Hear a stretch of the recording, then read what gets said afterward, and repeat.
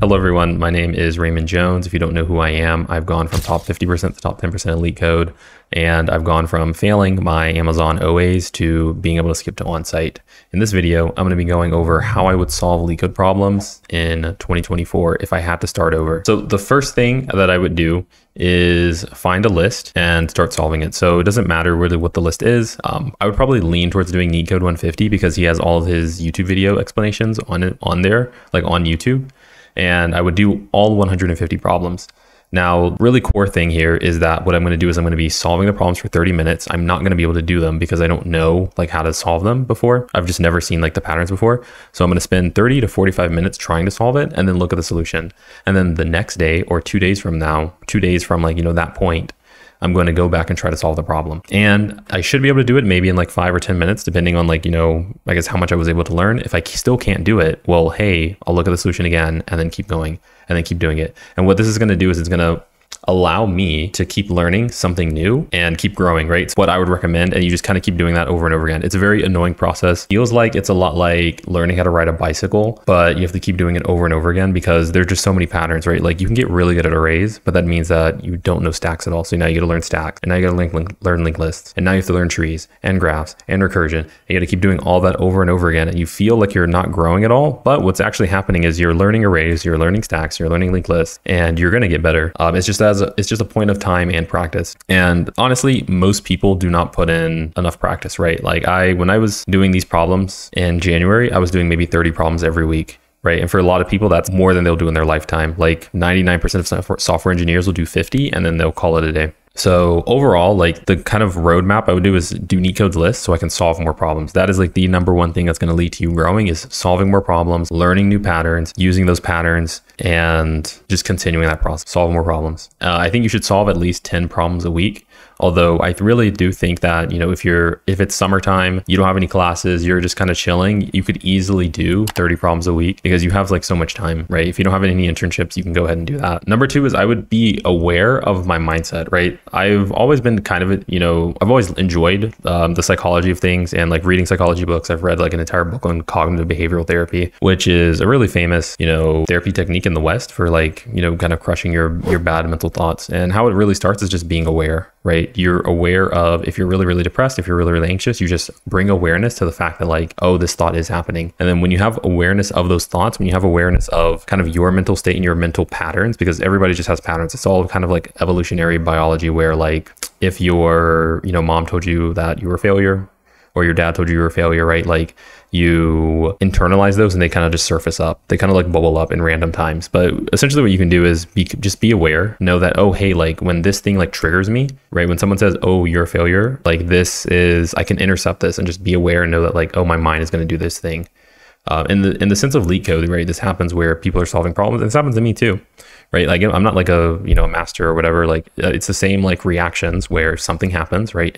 Your mind gives you thoughts. For me, I can solve a problem and I can be stuck on it sometimes, and my mind will say, oh, well, you're a failure. Like you should just give up, right? Like there's no point in even bothering to solve this problem. Oh, this problem is way too hard. Like, why would you even bother doing it? And I'll have these thoughts, but I also recognize too, and I'm just aware, and I don't have to let it like kind of like dominate like where I decide to go.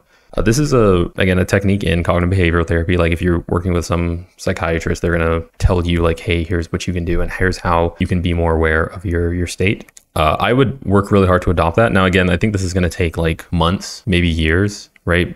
Months before you see results, and then years before it's actually like a strong thing. But I think it's going to be something that's going to just impact you way more than just like doing Leetcode. If you can really, really master like this type of awareness and control over like what your mind is telling you or not. Third thing I would do is I would start doing Leetcode Contest so I can track my progress.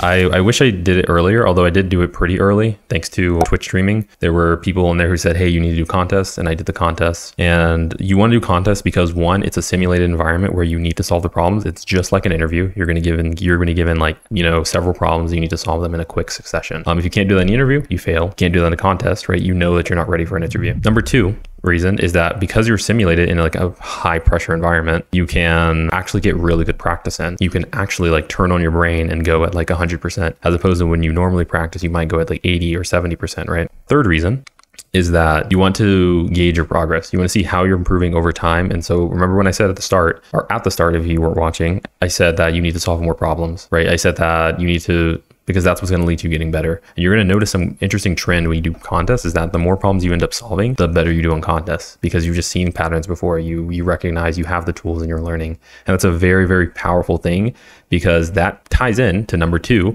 where when you tell yourself you're a failure, well, hold on, you see the results, you see you're improving, you're obviously not a failure, and you actually can keep pushing through and keep going. Right? That's a very, very cool thing to see.